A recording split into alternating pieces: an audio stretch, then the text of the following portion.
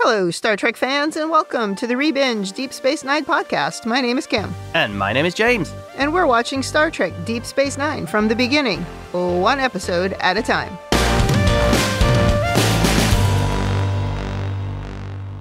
Welcome back to the podcast. Today we are on Season 6, Episode 8, Resurrection. This episode aired November 17th, 1997.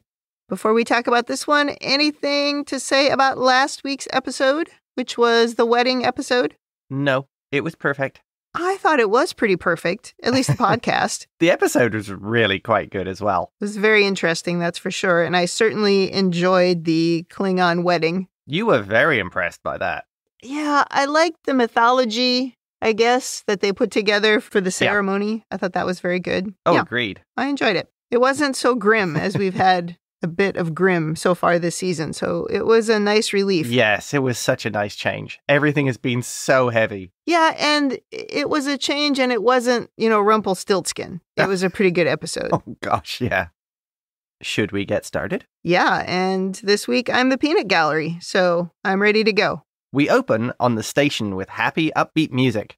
Dax has invited Kira to dinner, and we see Dax once again trying to set Kira up with a date. All of Dax's suggestions seem pretty bad, and it makes me wonder whether Dax has paid any attention to Kira in this whole time of what she looks for in a partner. I think we've been talking about this same guy, Captain Bareil, right, since season 1. Yeah. Has she not met any other people? I assume Dax owes him money or something.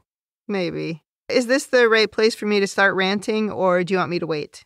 Just let me get to the end of these scenes. Okay. Well, we go to Ops, and Miles gets a warning beeping on his console that somebody is attempting to beam into Ops. They can't tell where from, and they beam in.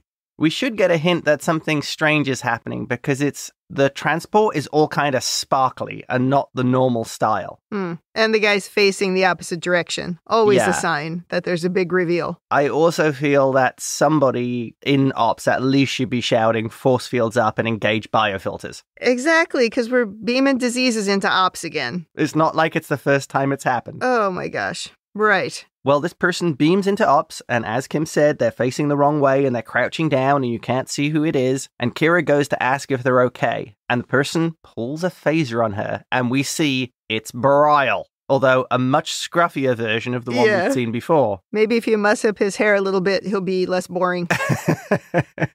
Kira says, "It can't be." And we go into the opening credits. And then we start Kim's first rant. Jadzia and Kira discussing Transparent Skull Captain Bareil again. This is why women get annoyed at how they're portrayed on television. Women are not always talking about boys when they're alone, especially women who are not in high school, who have jobs and lives. After consuming a lot of popular media, I'm not sure if I believe that. Yeah. Of course, we have frivolous conversations about movies and television and hobbies. And of course, we discuss relationships. But we also talk about the world, stress, anxiety, issues of the day. If these two are going to have a personal conversation about love right now in this moment in time, they should be discussing that all-night conversation that Kira and Odo had in the previous episode. Or maybe how difficult it was to be in the situation that Kira was in under constant threat from Dukat on the station while everybody else was gone. What was it like living with a sexual predator?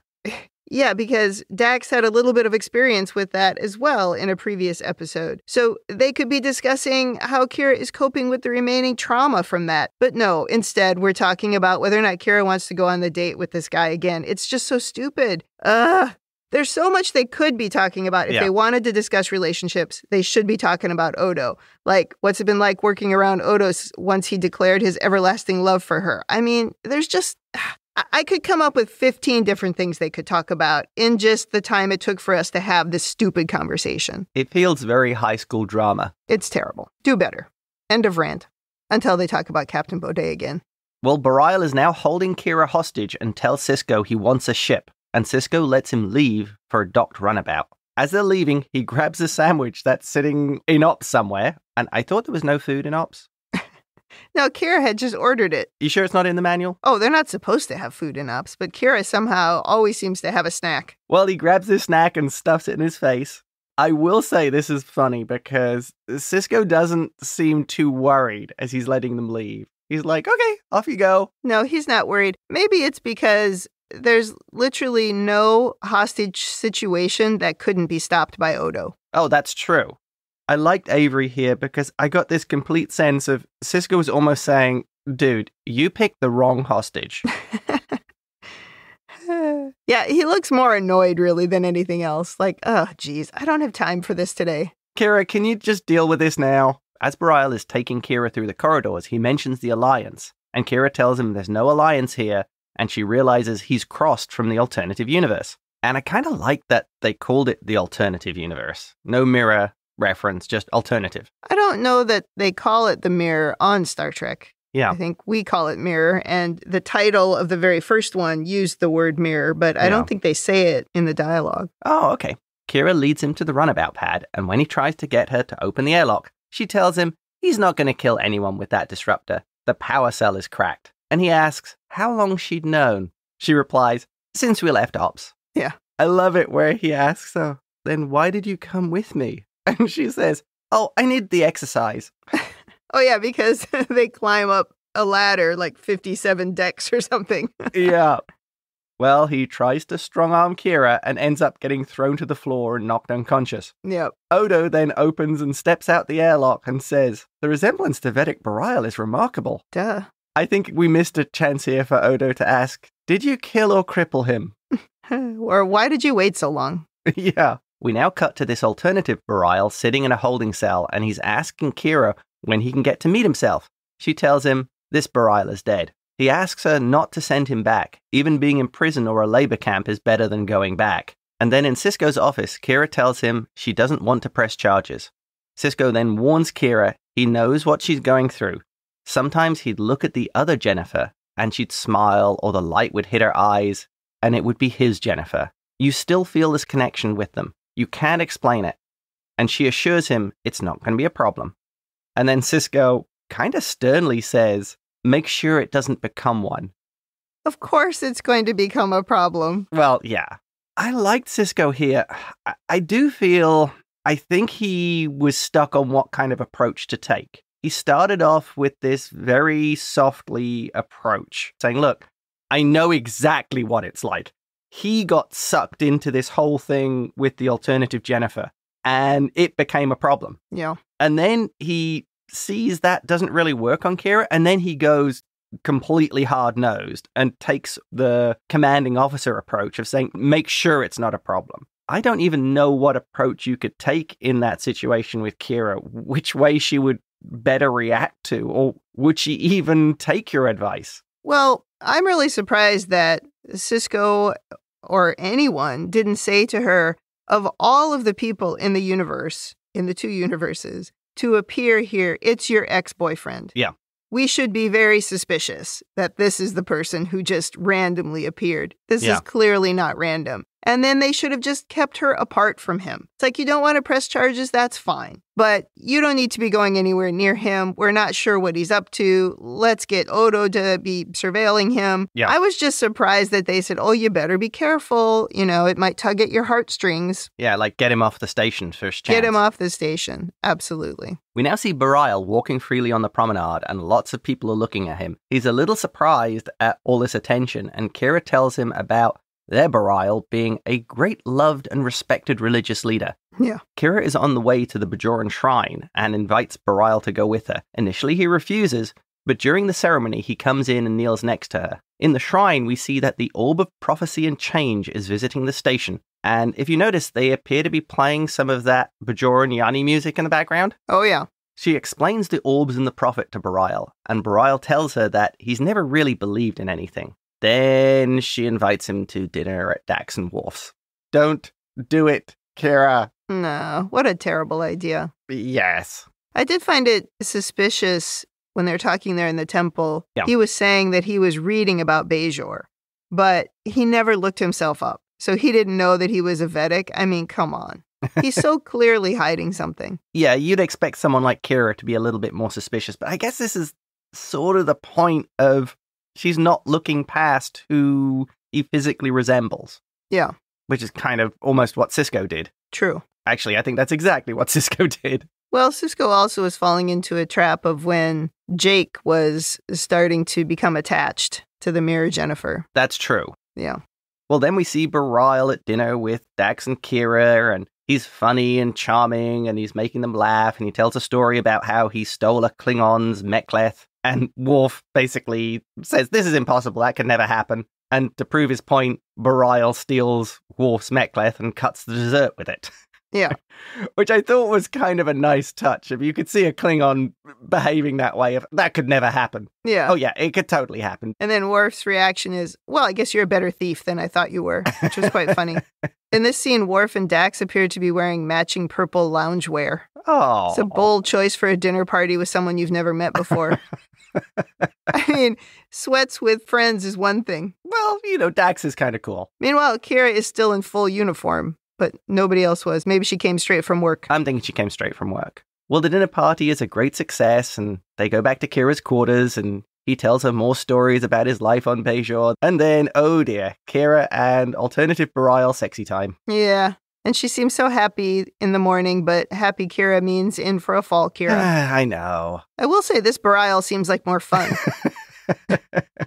Yeah, he definitely seems to be the lovable rogue Bareil. Yeah, absolutely. Well, in Ops, Bashir is hanging around basically wanting to get up to date with the latest gossip.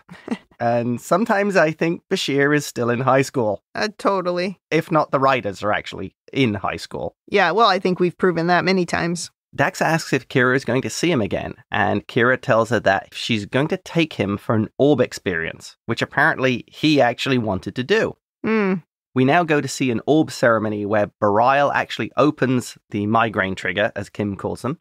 Yes. And he's covered with a glowing light. And then we cut to the Replimat, where Bareil seems strangely distracted. For the first time, he's no longer hungry since he's got there. And this theme through this whole episode is Bareil seems to be eating. Yes, that's true. He asks Kira if she fully understood her first orb experience, and she tells him that no one really understands an orb experience.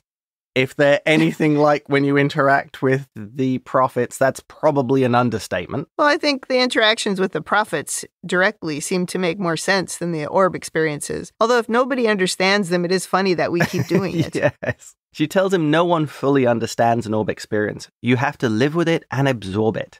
He tells her he saw a vision of the future, but he saw more than that. He couldn't keep track of all the images. And he saw the other Bareil. He found the whole thing very confusing. Yeah. She tells him that they shouldn't be talking about this, as an orb experience isn't meant to be shared. I'm calling to hell with that. Where would all the prophecies come from if orb experiences weren't meant to be shared? Yeah, that was a little strange. It's almost like, oh, we didn't want to write that. Yeah.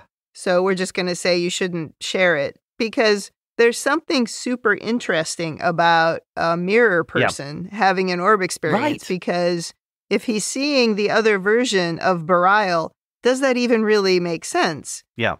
Are the prophets confused by the mirrorverse? Do the prophets know about the existence of that? I mean, we really could have explored something interesting here, and we didn't. Yes. I have some over-analysis about this, but yeah. There is a question here. Could Kira just be saying this because she finds it uncomfortable, Bareil telling them this? That's possible, but she also could have just said that. I really don't want to talk about this because my boyfriend is dead. Yeah. But I think that's a good question. Yeah, I found this such a odd cop-out of, we don't talk about them. Agreed. I think we've talked about them before. Yeah, I agree with that. Kira's early orb experience, at least on the show, I don't know if she had one before, was when she kept seeing Bareil naked, remember? And she didn't want to talk about it, but Bareil kept asking her about it. So I definitely question this we don't talk about it thing. Yeah, I'm with you there. I did notice at this point, we're halfway through the episode, and I had really hardly written down any notes because not much has happened up till this point. And I thought, what is with this episode? Where are we going? And I think you walked into the room at that point, and you're like, oh, yeah, you keep watching. Like, all right. I'll also make a comment about the acting here. I feel that the actor here is actually being given a character with a little bit more meat. The previous Bareil seemed to be very flat. You made the joke about that, well, he might be more interesting. And I think this shows that the guy really didn't have a lot to work with. Yeah. Maybe because he was a religious figure and he didn't know exactly how to play that in a way that made him an interesting human. But I mean, well, a Bajoran. But you're still a person, so you should be able to make that interesting. But yeah, he is given a little bit more leeway here to be loose, to be funny. Right. And I guess that just was an opportunity for him to be better. Right, because I think here he does a great job of giving this impression that the experience, the orb experience, was disturbing. Yeah. It wasn't a pleasant experience. Well, Kira tells him that it will be all right, and she kisses him and leaves. When Bareil gets back to his quarters, he tries to rest, but to Bareil's surprise, in comes Clubbing Kira from the Parallel. Yes. Also known as the Intendant, she's wearing her full clubbing outfit, including the tiara. Of course, it's not an outfit without the tiara. Yeah. She said she decided to come early and starts kissing him, and then asks, how's their little plan progressing? He says, it couldn't be better. It's right on schedule. And we go into the dramatic ad break. And if you haven't seen this episode, at this point, you'd be shouting, oh, come on. I thought it was Miles that was supposed to be tortured. Right. I did laugh in this scene when Mirror Kira says something to him like, this has never happened before when he says he's tired. It's like, he's never been tired before? How long have you known him? Well, we come back from the ad break and it's clear that these two have been in quite a close relationship. Yeah. He tells Clubbing Kira he looked into the orb and she asks how soon can they get their hands on it. Then she reveals the plan. They are going to steal the orb, take it back to the alternative, and then use it to unite Bajor against the Alliance, with this version of Bareil acting as a holy man. Yeah. Clubbing Kira is already looking forward to the wealth and power, so she's the alternative universe version of Kai Wynn?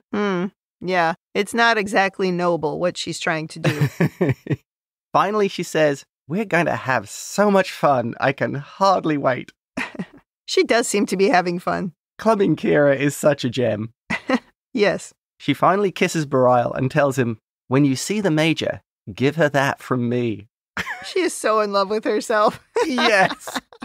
Oh my gosh. Nana Visitor just really makes this character. Yeah. She's just so over the line. It's wonderful.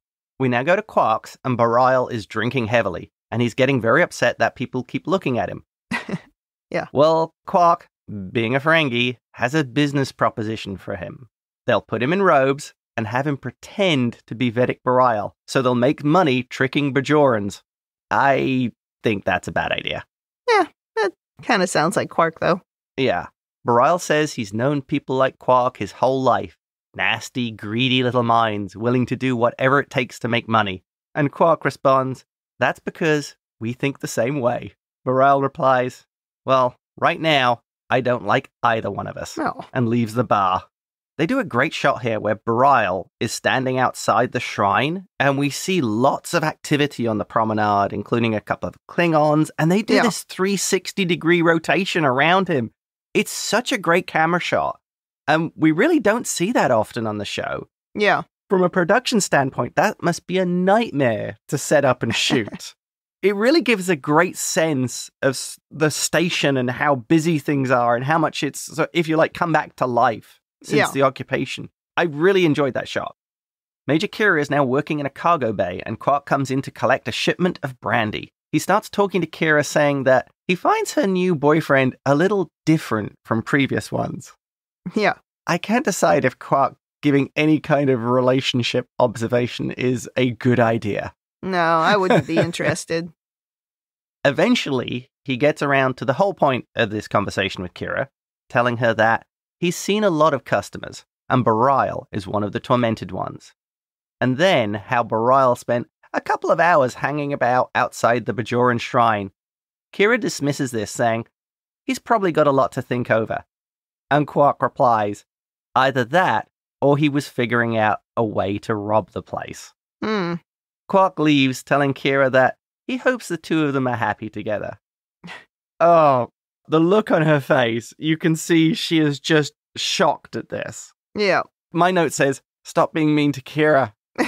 Yeah, and is she annoyed because Quark is right, or is just she annoyed because it's Quark? I took it as she was annoyed Quark was right. Yeah. That Quark was pointing it out, and really it should have been obvious to her.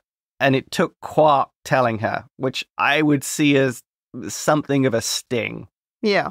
Although it was kind of good that Quark told her, but oh, yeah. maybe we'd jump into an over-analysis. I can't decide whether it was Quark seeing off another potential rival, or whether it was Quark actually being a decent individual and saying, Kira, this dude is a scumbag. Yeah.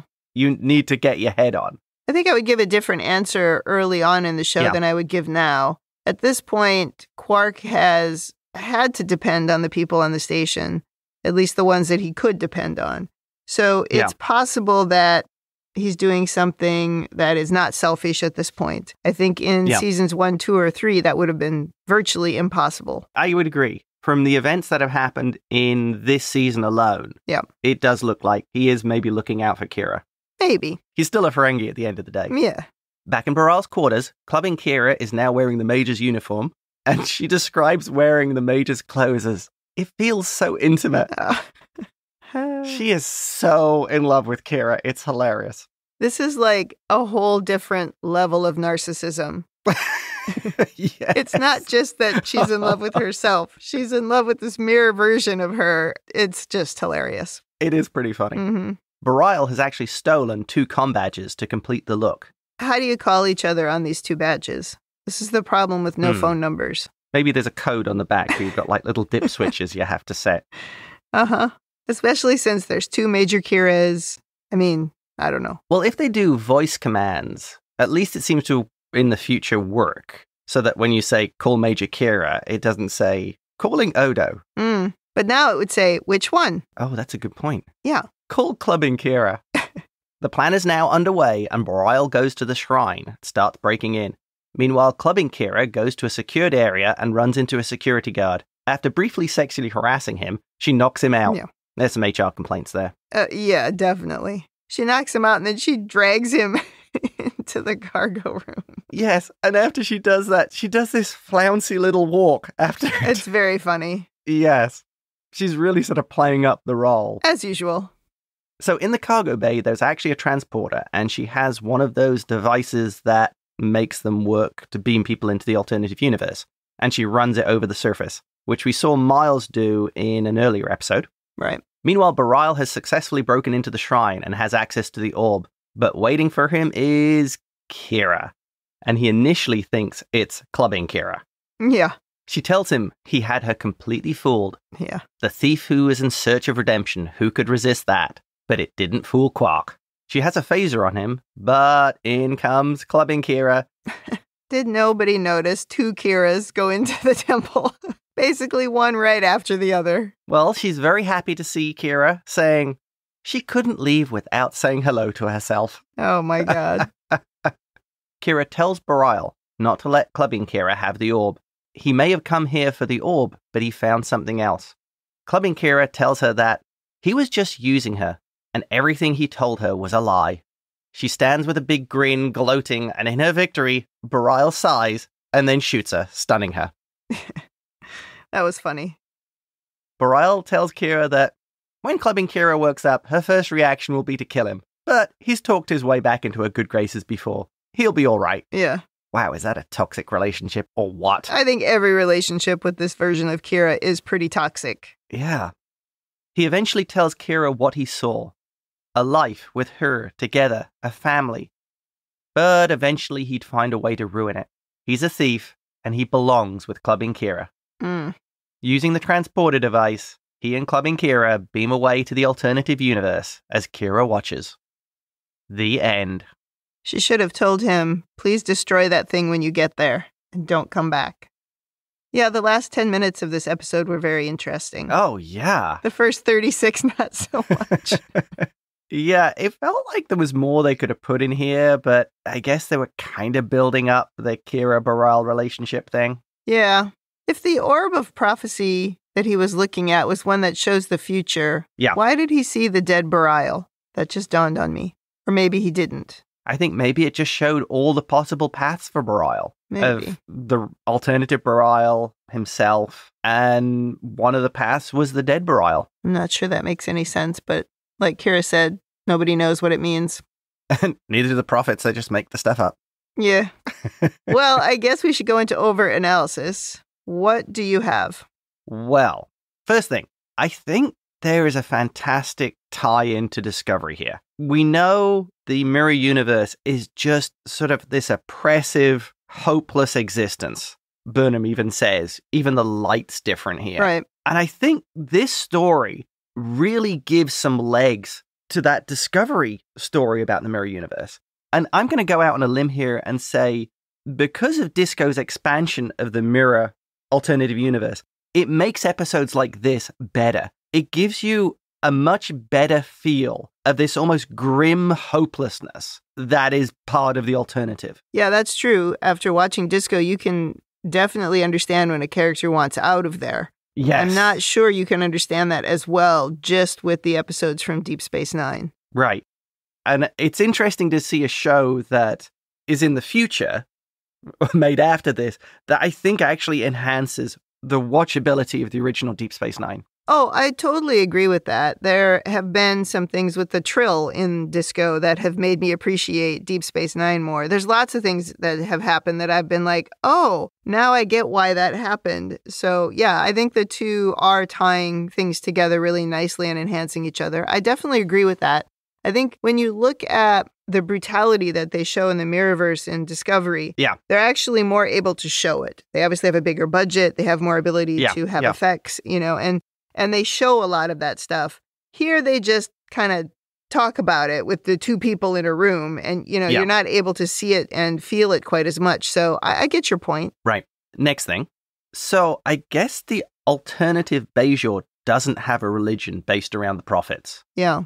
That's one of my questions in my overanalysis notes as well. Do the prophets exist in the alternate? I assume they do. Do the prophets look at Bajor and go, yeah, these guys are jerks. We're not going to talk to them. Yeah, I would like to know that. I don't think it's ever answered. Next thing, which is kind of leading on from that, the orbs. Do they connect to the prophets directly in some way? In which case, bringing the orb back to the alternative, would it even work? Or are these two clowns not smart enough to really think that far ahead about the big picture? Yeah. They take the orb back, they open it, and nothing happens. Or it's just all static. It's like an antenna that has nothing to connect to. Oh, or it really does just give you migraines. Oh my God. I was wondering that same thing. I feel like if the prophets aren't aware or aren't part of the different universes, the multiverse, then I gotta believe this would be a completely pointless device. Right. Mm-hmm. And if it does work, that raises a question of, are the prophets also interdimensional? Yeah. Is talking to the prophets from one Bajor and parallel the same as talking to the prophets from here? Yeah. So many possibilities. Yeah, we definitely don't know the answer. It would be good to hear it, but certainly the prophets have never mentioned this. But maybe to them, it's all the same. Oh, gosh. If they're aware of it, it's just all one big thing. That would be even freakier. Time means nothing, and the parallels mean nothing. It's all just one thing to them. Yeah. Next thing, I kind of like this weird idea in the parallels that people are being drawn together. The same people, like Sisko and Jennifer, clubbing Kira and Bareil. That there is this sort of odd bond that is one influencing the other. That I thought was really kind of interesting. So even though the Bareil and Kira relationship in this universe worked, this alternative universe, there's still a relationship, but it's weirdly broken and toxic. But it still exists. I suppose it gives a little credence to the idea that some things are just meant to be. Some people are meant to connect. Yeah. Right? I think I sort of like the idea of that. Yeah. And they play on that in different ways in Discovery as well. Yeah. With the connection between Giorgio and Michael, not a romantic thing. But they also work against it in Discovery. So that's interesting. Right. But they also have more characters. So I guess it's, again, held back a little bit here by the size of the story that they're able to tell and the number of characters that they have. Right. And the number of episodes dedicated to it. Right. Yeah, with the small number of episodes in each season of Discovery, they managed to have more Mirror Universe episodes than any other show. Yeah, I feel these are almost like the teaser episodes for a bigger view of the Mirror Universe. Yeah. And I think my final point is, and this is maybe an observation, I really think you should listen to Sisko, who's been through this with Jennifer. Yeah. I think he should have been more insistent. Yes. But I mean, we saw what it did to him. It's impossible for it not to have a devastating effect on you. Right. Especially when it's that close. Like if it had been somebody who had been gone for 10 years or 20 years, then it might just be weird. But this is still within the last couple of years and would still be quite devastating. So I agree. She should have listened to Sisko. And that, I think, wraps it up, my overanalysis. Okay. I actually have a surprising number of points in my list of overanalysis, but I don't think any of them are very complicated. But the first one was, do the prophets exist in the other universe? I can't remember if it was Clubbing Kira or if it was Mirror Bareil. Somebody says something about being the bearer of the orb, as if that's something. And I wondered, was that something from a text or was that just a phrase that they made up? So that made me wonder, just like what we were talking about. Do the prophets exist there? Is there a religion there? What's the deal? I think they're being very cynical and they're basically going to make the religion. Yeah, I think that's a good guess. Then I was wondering, what actually did make Bareil reconsider? Was it what he saw in the orb? Was it an attraction to the Kira that's not evil? Was he starting to feel pangs of guilt? Was the religion starting to interest him? Like, what made him turn around? Okay, I think it was the prophets. Remember what they did to the Grand Nagus? Oh. I have the theory that what they did to Bareil was maybe they changed him so that he was able to feel empathy or love or whatever was missing from his life and showed him this alternative life and perhaps even made him experience the feelings that Bareil had of his religion and his faith and whatever. So you literally ended up changing Bareil. So after he came out of the orb experience, it wasn't the same Bareil that went in. Interesting. That's the kind of headcanon I need. That's what people that's what people come for, that kind of headcanon. Because I hadn't thought about it that way, but that's actually a really good point. I hadn't considered what had happened to the Nagus when he ran into the prophets. But something similar could have happened. And I don't think the prophets would have any qualms about doing that, of just going, well, we made him better. Oh, What's absolutely. What's the issue? Yeah, absolutely. I had a couple of surprises in this episode. One, I was surprised that Quark was the one who gave Kira enough info to suspect Bareil. I would have expected it to be Odo, honestly. So that was a surprise. Yeah. And then the other thing that surprised me is I was just waiting the whole time for Odo to catch Bareil coming out of Kira's quarters or to catch the two of them kissing or whatever, because that's something that in the early seasons, they would lean into that all the time. Yeah. That sort of silly, childish, soap opera-y kind of thing, but it never happened. Yeah. And I was relieved. So I think those were two things that surprised me, but also two things I appreciated about this episode, that they didn't fall into the cliche. They didn't follow the bad sitcom. Exactly. When they easily could have. They easily could have, yes. So then the last point that I have was I find it really impossible to believe that the Bajorans just leave the orb relatively unprotected in the temple on the station, considering how valuable it is to the Bajoran people. And also all of the crazy people who come and go on that station. I don't think they would just leave it there, even with that little force field around it. It seemed very unrealistic to me. One subspace shunt and it's gone. Totally. Something like that. You would expect at least some kind of professional permanent guard. Yeah. And monitoring. Yeah, totally. You could have had a whole thing of Odo complaining about how it's sucking up all his resources because he's having to monitor it with cameras and guards and everything. You could have done a whole piece like that. But I guess that would have then turned this episode into a heist episode, which would really not have worked. It's not what it was about, I guess. Yeah. But yeah, that's a good point. Okay, I'll allow it. So now let's go to women in the future. And of course, at the beginning of the episode, there was that very narrow view of Kira and Dax. It was disappointing. Yeah. And I'm not sure that this version of Mirror Kira, as funny as she is, I'm not sure that she does much for women in any universe. But I do really enjoy how much Mirror Kira just loves her counterpart and just drools after her. It's actually quite hilarious, and she plays it very well. I can't imagine any of the other actors on this show doing it quite that well. Oh, yeah. And having it be as funny, I guess, as it is. So that is very amusing. But that is all. But also she manages to bring out the villainy of this character. Oh, she definitely does, yes. All right, that's all I have for women in the future, so let's go to rating. Thumbs up, thumbs down, or neutral. What is your rating? I think your summary earlier of this episode is pretty good, which is, it starts off and you're a bit like, and then the payoff, it's like, okay, this is great. I hate to see Kira tortured in this way, but the episode itself, I think, works really well. It's oddly enough an episode that, like I said, it's got better with time, because of things that have happened later.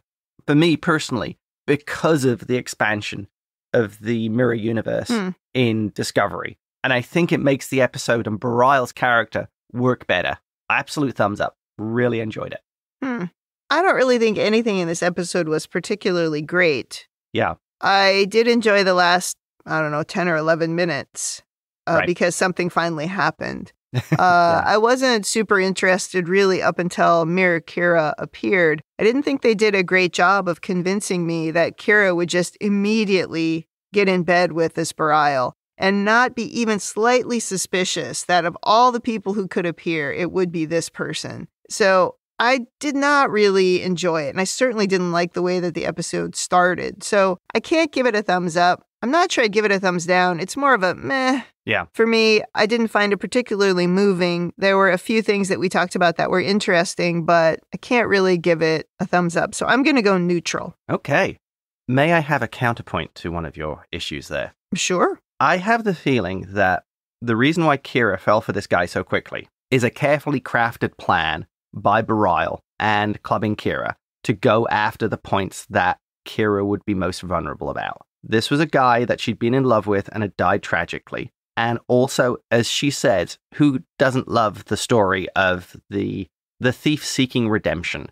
The person who wants to make good on all the bad things that they've done. And I feel that maybe it was very deliberately targeted at Kira to pull all the right heartstrings to make the plan work. Well, first of all, I think the thief with a heart of gold is a television or a movie trope. I don't think that's a real thing. But I agree that what you're describing could have happened, but I don't think they showed that. Yeah. I don't think they worked hard enough at the episode to convince me of that. That they had really come together with this complicated, devious plan in order to get inside her head and to get into her heart. It was just instead, they had one dinner and she was ready to accept him. It wasn't earned. I guess this is all my headcanon from that one line where Clubbing Kira says he's lied to you the whole time. Yeah. I filled in an entire backstory there. Yeah, I see. I see that, yeah. All right, I think that wraps up Season 6, Episode 8. Come back next week for Episode 9. In the meantime, if you want to send us your own overanalysis of this or any episode, or if you just want to say something nice, you can email us at rebingeit@gmail.com or tweet us at Rebingeit. We're also on Instagram and YouTube at Rebingeit. You can check us out on talkthroughmedia.com, where you can leave feedback for individual episodes, and you can also listen to the other podcasts in our network. We are part of a Patreon, patreon.com/Star Trek TTM. The Patreon covers all of the podcasts in the Talk Through Media network. Thanks for joining us on the Rebinge Deep Space Nine podcast. That's it for me. And that's it from me.